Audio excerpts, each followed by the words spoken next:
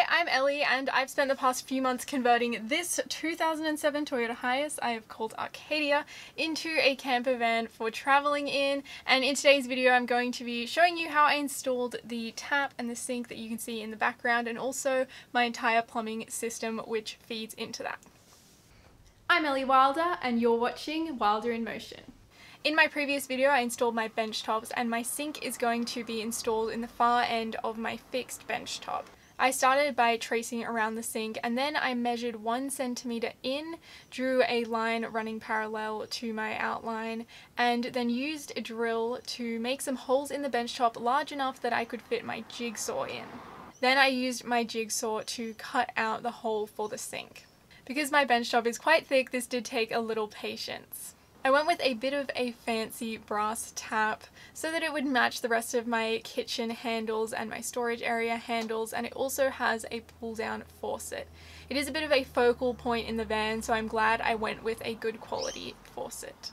I used a special drill bit to cut a hole above the sink in the bench top which the tap could drop into. Once the tap was secured to the bench top, I started with the plumbing. The first step was to screw the hot and cold water inlets into the base of the tap. Then I pre-drilled and screwed my 12-volt water pump into the inside of the cupboard. Then I used a T-joint to combine the hot and cold water inlets.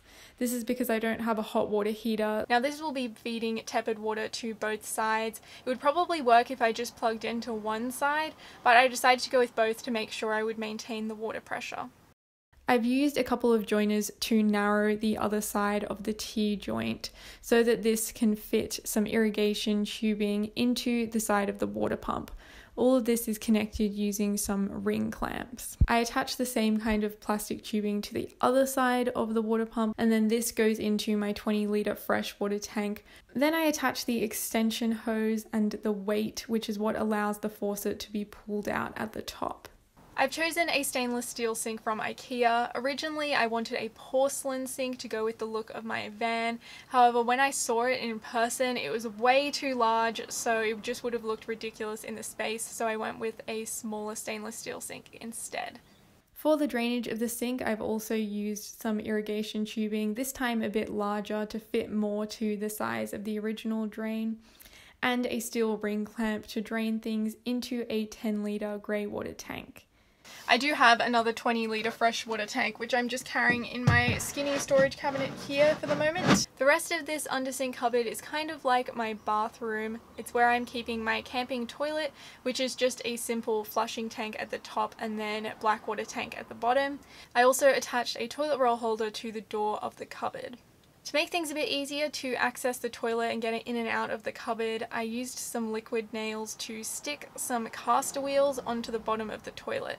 I've seen a few van lifers who don't have a separate toilet area complain about having to have the other person leave the van if they're traveling with someone else when one of them wants to use the bathroom.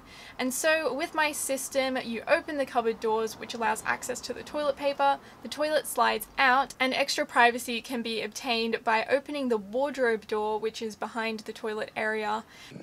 And then I'm also storing in here the blue chemical which goes in my black water tank in my toilet, and then the pink chemical which goes in the upper cassette, and some spare toilet paper of course, and then this part here is where the toilet normally sits. And to give myself some extra light at night time, I've stuck a battery powered puck light inside the cupboard which just presses to turn on. I finished my sink area off with a couple of accessories. The first one is a collapsible dish drainer I got from the reject shop, which absolutely fits my sink perfectly. And I also got a couple of little wooden boxes from Kmart to sit either side of the tap, and this can hold things like soap. Now if you remember back to my van design video, I originally also planned to have an outdoor shower connected to this same 12-volt pump, that when I opened the door I could access the shower outside there.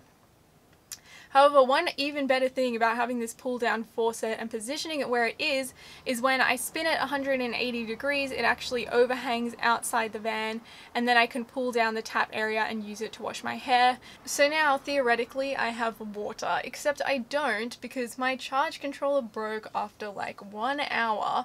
That's pretty much the only thing I'm waiting on for my trip at the moment, but when it does arrive I'll be able to do like my full electrics video because there's lots to it that I really want to go through with you, but it needs to be working first. I was a bit nervous going in about doing this plumbing myself, but actually once I figured out what I needed to join to what thing, and then I just took all of the items to Bunnings and talked to someone there, and they were able to show me the different connectors and things like that, and through a bit of trial and error and putting things together at Bunnings, I was able to make sure that I got all of the parts I needed in one go and everything would fit together. So I definitely think this is totally an achievable DIY to be able to do the water system yourself, especially if you're not using a hot water heater and doing something simple like I have where it's just manually changing in and out the wastewater and freshwater systems. Well, as always, I hope you found this interesting, entertaining, or useful. I am so close to be able to leave on my fan journey, and I can't wait to do a full tour when everything's done for you guys. So if you don't want to miss that, then make sure you like, subscribe, and I'll see you next time.